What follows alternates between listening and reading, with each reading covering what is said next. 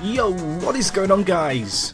Jack here, and welcome to episode 13 of the Posh Push, here with Peterborough United in the Sky Bet Championship. Hopefully you guys are good. Today I'm going to be reviewing our start to the season, and what a start it has been.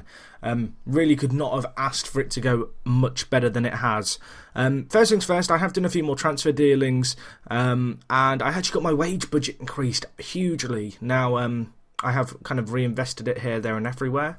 I will try and find the thing for you guys now so you can see. But I asked my here we go. I asked my chairman to increase the wage budget, and we had about 150k a week, I think we were spending, maybe a little bit less than that. And it was increased by about £75,000. So in turn for that, I have really reinvested that into the side. All in all, the reinvestment that I've made, I'm pretty happy with, and I think it's going to leave us in a much, much stronger position. So anyway, looking at our fixtures here, you guys can see them.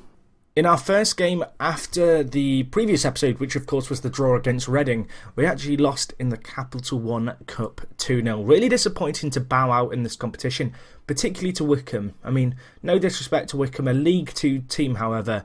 And I was actually playing a very strong side. I wanted to go on a cup run. I wanted to do a bit like what we did last year in the FA Cup, in the League Cup potentially. But unfortunately for us, it just really... I can't really give you guys an excuse. Wycombe took the chances that came our way and we were very poor. You can see here John Taylor, Will Hughes, Kakuta and Asun Balonga, who are kind of our attacking quartet, just didn't do anything. It was a really odd performance. Fortunately, from there, we did look to mix things up, and one thing that I immediately did following the Reading game, following the success of the counter-attacking tactic, is start playing it. And it's worked by and large very well, playing our counter-attacking football. First game of this kind of sequence in the league of wins was against MK Dons, who of course last season were a big kind of promotional rival with us. We beat them 2-1, 3 hours Sombalonga with our goals. We played really well this game. Granted, MK Dons had their fair share of chances. It was close. There you can see our first goal, Freire, scoring from a fantastic ball in by Bostwick. And yeah, it's been really good. Bostwick's been playing pretty well in centre midfield, and I've made a few new additions to the centre midfield area with the new money that kind of came in through the wage budget changes and just opportunities that were presented my way.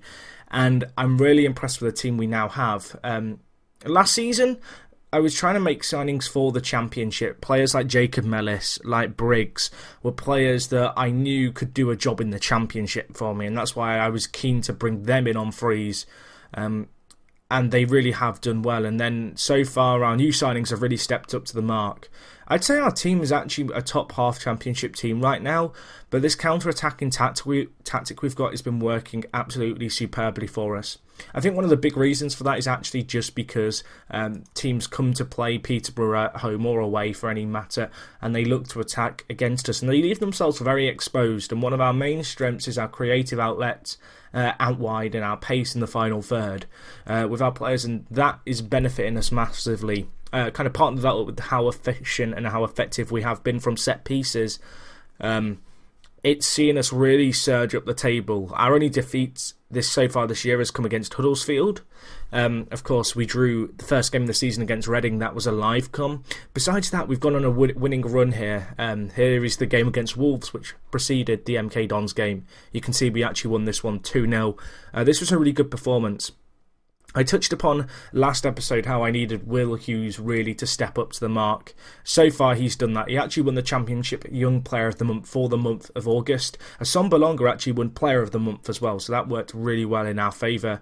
And you can see why he won it here. He got a hat-trick in this game against Middlesbrough as we ran out 4-2 victors away from home. Again, just being clinical. We hit teams on the break. We didn't have to have too much of the ball, but we looked to exploit the areas out wide, turn to players like Jacob Mellis, a player who, as I mentioned, I signed last year, and despite his injury last year, he's come back this year and he's been in fine form in the league. 3 assists and a 7.68 average rating kind of epitomises that, I guess.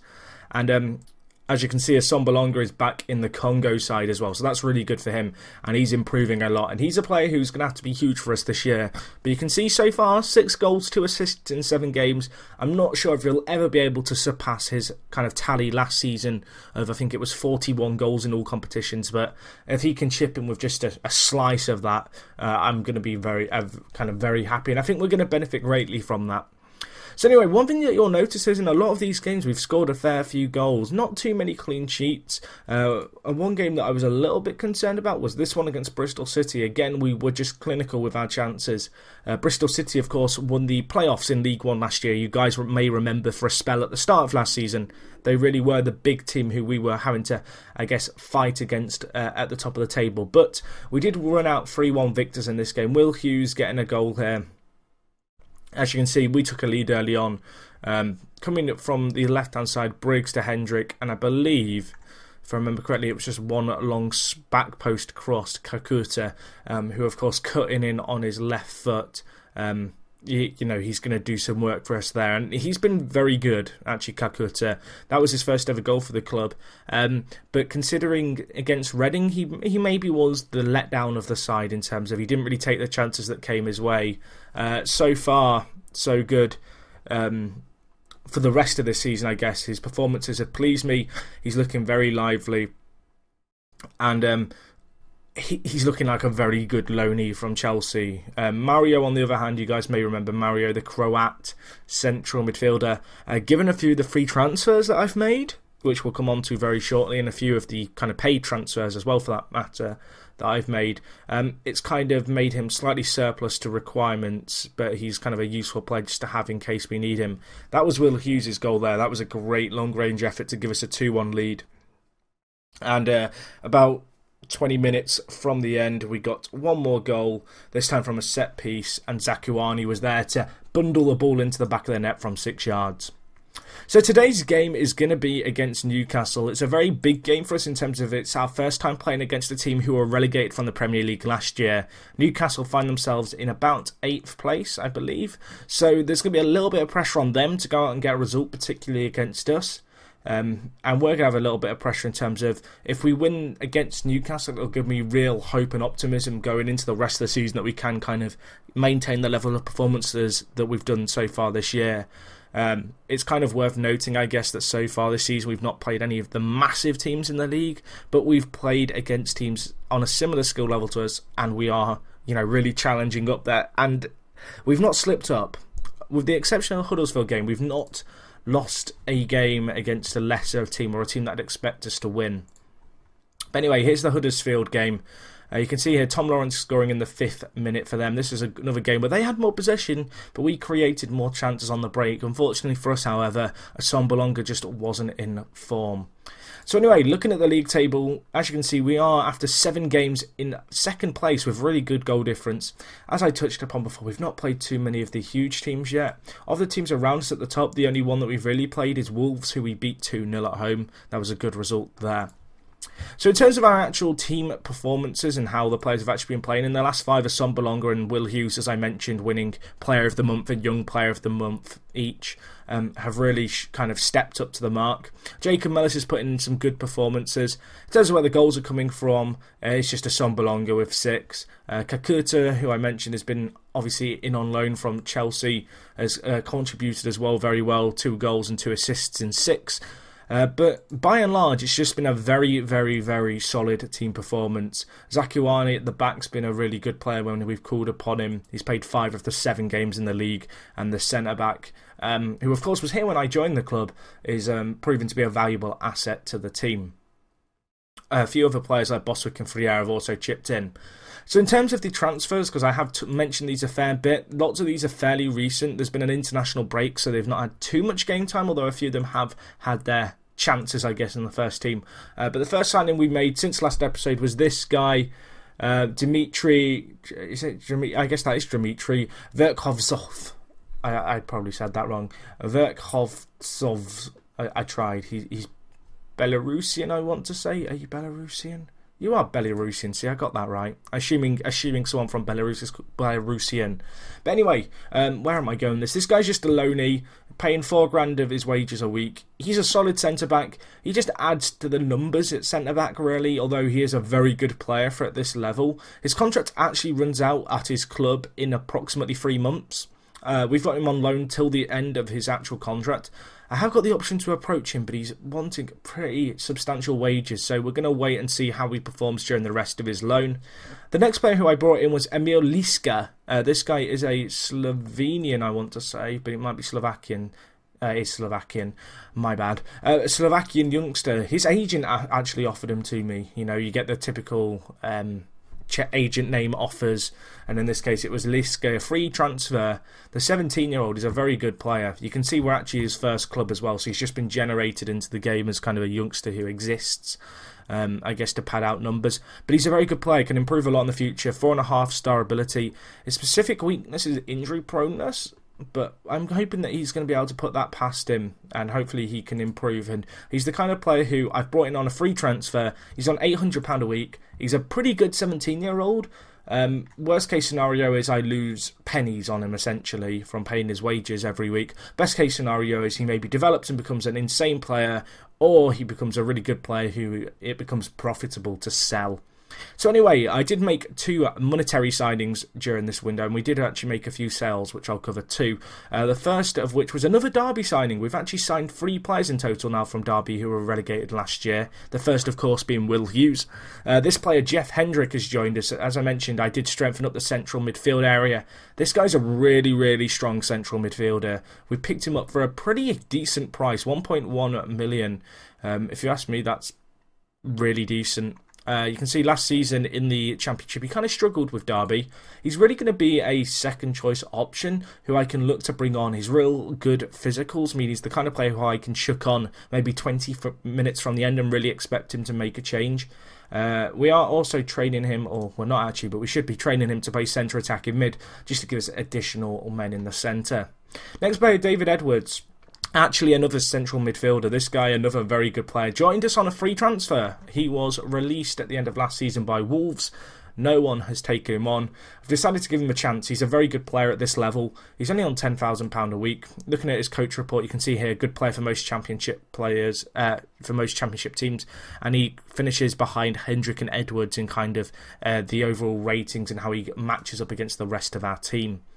So anyway, the last transfer was Johnny Russell, a player who I've brought in from Derby County again. This is a very exciting signing. I think Johnny Russell, really good young winger, is where I'm going to be deploying him.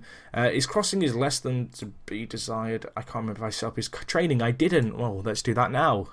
But he's a very good player. He has pace. He actually has a good attacking presence in terms of he's got the ability to finish. He's got some good off-the-ball stats. Really solid physicals as well. And good determination as well, which I like in my players. He can play up top or on either wing, and that's a very valuable asset for us to have. I'm going to be looking to retrain him to play a left attacking mid, which I believe we are doing. We are indeed. And he's going to be a very good option there. He kind of takes the place of another player, which is Delfonso, who we sold to Wolves. If I just compare these two guys, you'll be able to see the difference in them and why I was so happy with the deals that I did. So yeah, Delfonso left for 1.4 million, as you can see there. He's a good player. I'm just going to compare him to Johnny Russell really quick. So Johnny Russell actually cost a tiny bit more money, 200k, but in terms of the actual improvements he offers, it's very noticeable. Obviously the wages are vastly different, but I think Johnny Russell has a little bit more promise in terms of as a long-term player. He's a very well-rounded off player. He actually has a little bit of potential yet to fulfill. However, given his advance in years, I say advance in years, he's 24, but given the fact he's kind of coming to that period as a player where he's going to not quite improve as much as he might otherwise do, I think he's going to be a very good long-term player for us. You can see he has some potential, could become a good Premier League striker in the future. Of course, we're looking to deploy him out on the wing.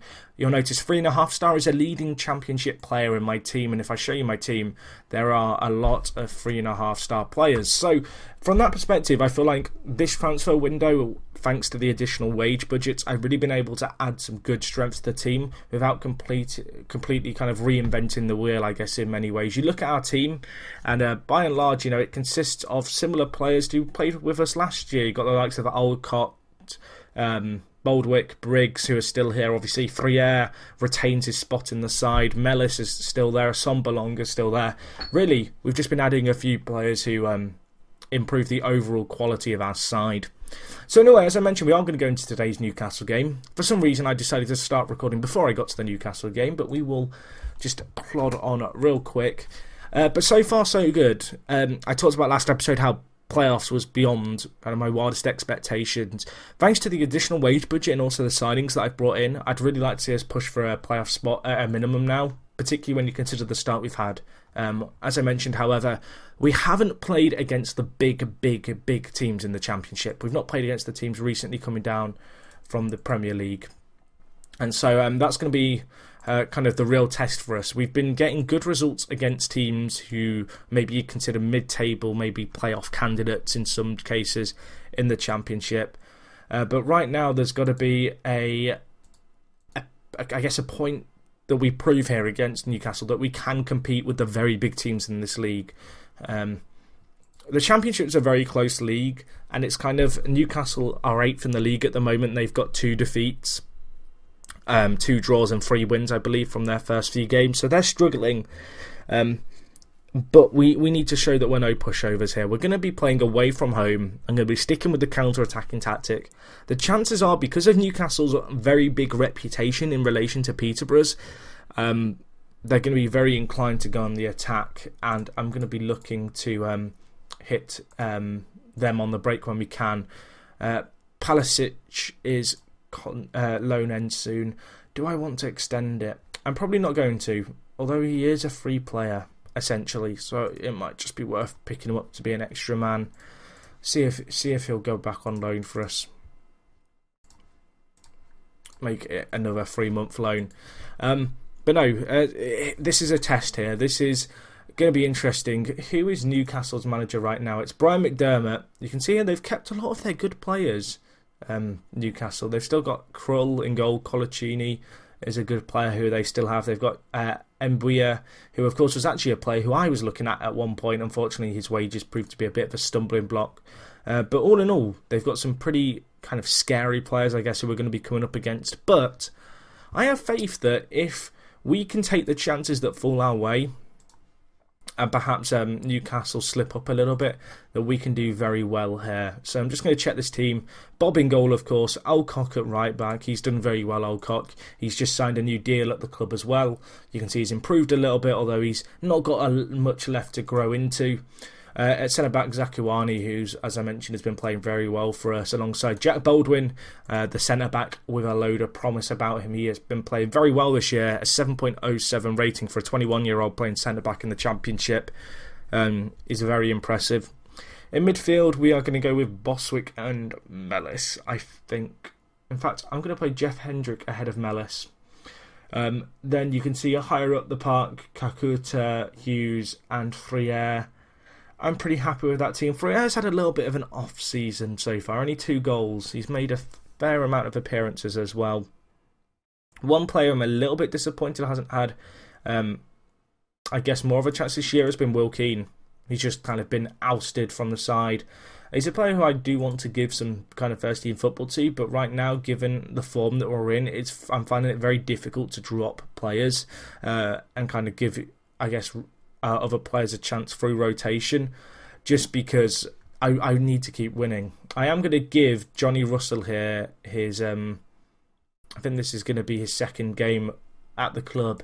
I'm going to play him on the right wing, cutting inside, just because Freire occupies that left wing spot and he's done very well. Just speaking of players who haven't had much of an opportunity, obviously, as I mentioned, Will Keane's been one. Mendes Lang's been another. He was great for us last year in the Championship. In League One. But right now, he's struggling to find a spot in the team. His contract runs out at the end of the year.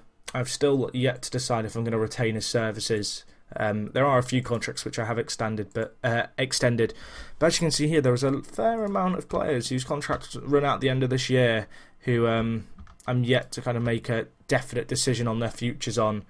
I think Bostwick is one who I'm probably going to look to retain. Bob and Zakuani as well are on my radar. It's difficult at this point because I've got a fairly healthy wage budget, but I can't really afford to use it all because of the way the club's finances are set up.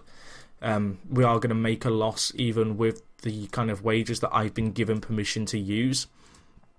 And so I'm a bit tentative to start handing out increased contracts, because these are players who obviously signed when we were in League One, and so they're looking to have, I guess, their payments increase now that we're playing in the Championship. The issue for me is that if I start offering them contracts now, we might get to a situation where at the end of the season, we could well be promoted into the Premier League, and I'm suddenly left with a load of players who have recently signed contracts who just simply aren't good enough for this level. Off the bat here, Newcastle on the attack. We've weathered that storm. Can we start to break now? Sombalonga, use your pace, son. Use your pace. Bury it. Bang. It's 1-0. That is what we've done well this year. We have taken the first chance that has come our way. Britt Sombalonga using some pace. A defensive error. I'm not sure who it was. There it was Vosser. And Britt Sombalonga buries his 7th goal of the season. And we go ahead at St James's Park, or is it the Sports Direct Arena? It's St James's Park in my heart. Anyway, what can we do here? Hendrick, Sombalonga, go on, my son, go on. It's 2, boys. 4 minutes in, Peterborough showing why we are in the promotion race. Newcastle, a very strong side, and right now we are looking great. Hendrick there, of course, the defensive midfielder, kind of player-ish, who we signed from Derby, showing what he's made of, the Irish international. A player who hasn't started too much for us. I mentioned earlier when I showed him that he's a bit of an impact player. Right now, he is contributing very well in this game from the off, which is not what I've brought him in to do, but that is great. Now we need to keep our heads and defend here. There's a chance. Headed away. Can we look to break now? Let's go, boys. Let's use the pace that we have in the final third. Free air. Hendrick, Boswick, getting in each other's ways, but we get the ball out. Hughes, a Sombalonga, bang! Oh, that was a chance. Elliott parries it wide. That was a chance for a first half hat-trick for a Sombalonga. And Baldwin hits the side netting. Wow, we've come out of the blocks flying here. Newcastle seem a little bit stunned. We've got another chance here. Free air. Baldwin, he's been tackled. But that was another clear-cut chance. We are all over them in every department. Can we get the ball back in? We can't. Now I've got to be a little bit kind of careful against the counter-attack. Fortunately, nothing's going to come of it. Briggs with some nice defending there. I'm a very happy bunny right now. We need to keep our heads. A third goal here could really kill off the game early. If they score again, there's going to be some momentum Newcastle's way. But what I was going to say was, I can't quite believe how well we've hit the ground running this season. But kind of this has been a fine example of how we've been winning games against teams who are willing just to throw men forward. As Sombalonga scores his hat-trick. Wow. 30-minute hat-trick against Newcastle at St James's Park. There is not a lot I can say about this other than it's epitomised our team's performances. Sombalonga was great last year. I said earlier this episode, actually, he might not get 41 goals this season. He's on 9, and we've only played 8 games in the league after this, I think. So maybe he has a point to prove here. But what a start. I could not have dreamed for a better start to this game. Boswick, keeper spills it. Sombalonga, he scored 4. Oh my gosh. What a weird game. We've had 7 clear-cut chances after 30 minutes. Boswick with the set piece. Keeper drops it. Will Hughes can just kick it into his shins, and it falls to a Sombalonga, who scores 4 in 30 minutes. This is crazy. What is this? This is not a good Newcastle performance. I think it's safe to say at this point. Hughes, Sombalonga, surely he's not going to get 5 in the first half. That would be just stupid.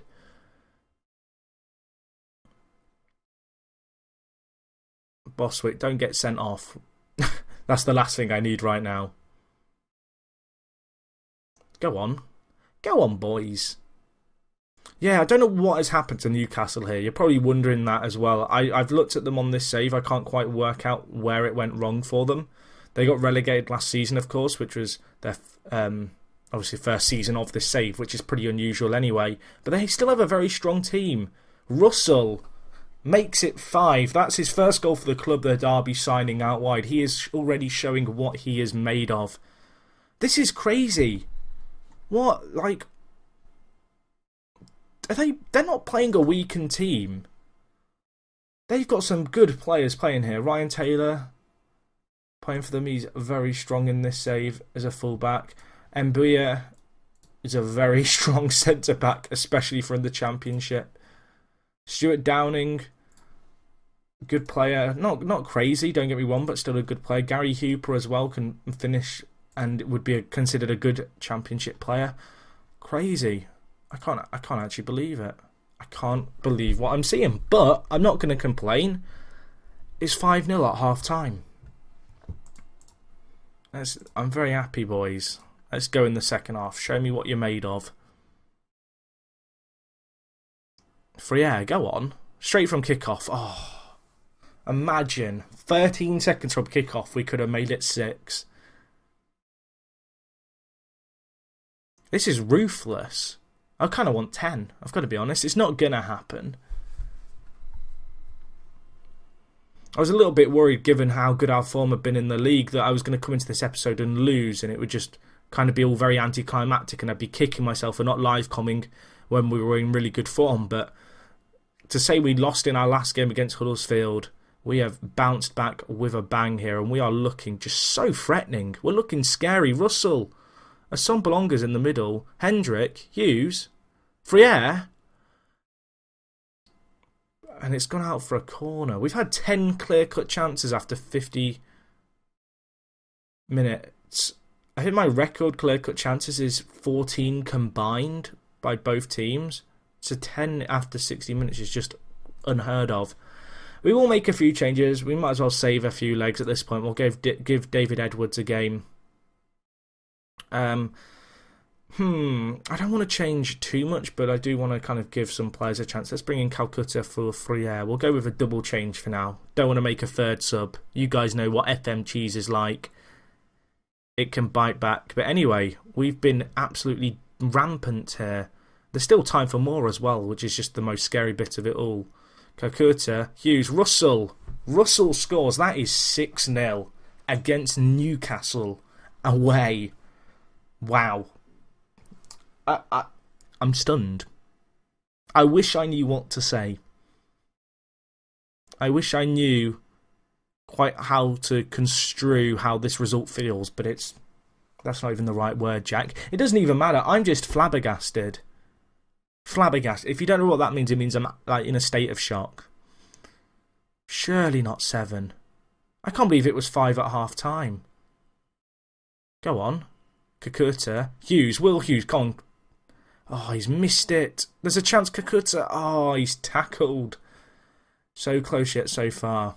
This is us playing on counter, scoring 6. That's the most scary bit about this all. But anyway, we are looking like we are going to finish there at 6-0. I don't think there's going to be time for another. But wow, I mean, what a performance. Sombalonga grabbing 4. Just a crazy team performance. Also good to see Russell out on the right grab himself a brace on his second ever game. What a result. Will Hughes as well, getting 3 assists. I talked about him last episode saying he had to step it up. He has stepped it up there. Look at that. We dominated Newcastle. Not a single clear-cut chance. We had 12. On another day, we easily could have got the goals into double figures there. Hey guys, this is going to sound really clumsily added into the end of the episode, but after I finished recording, it dawned on me that I'd actually got Brian McDermott sacked from Newcastle. So you can see here, following the 6-0 defeat, he has been sacked. So RIP Brian McDermott, I'm really sorry. It wasn't my fault. Wow. Okay guys, well I'm going to wrap things up there. I don't think there's a lot that needs to be said. I mean, just look at the scoreboard. In terms of where that sees us in the league, 1 point behind Brentford now after 8 games, with a better goal difference thanks to the 6 there. Sombalonga also leading the top goal scorer chart. Will Hughes also now on the assist chart after getting 3 in 1 game. But anyway, yeah, going to wrap things up there, guys. If you've enjoyed, as always, smash the like button. Greatly appreciated. Maybe let me know what you think of this result. Maybe, actually, here's the thing. If you've got a weird kind of situation, so for example Newcastle getting relegated year 1 is pretty unusual, maybe you can outdo that. Let me know what the weirdest thing you've seen in FM is in terms of a team maybe falling from grace, or maybe a tiny team going up to the top. But yeah, wow, we have just absolutely destroyed Newcastle's goal difference there. I feel a little bit guilty. Yeah, guys, going to wrap things up there. If you've got any comments, as always, leave them down below. Greatly appreciated. Your support on the last few episodes has been absolutely superb. Glad to see you're enjoying this series. I'm enjoying making these videos for you guys. And other than that, I'm going to wrap things up here. It's me, Jack, and I'm out. I'll talk to you guys in a bit.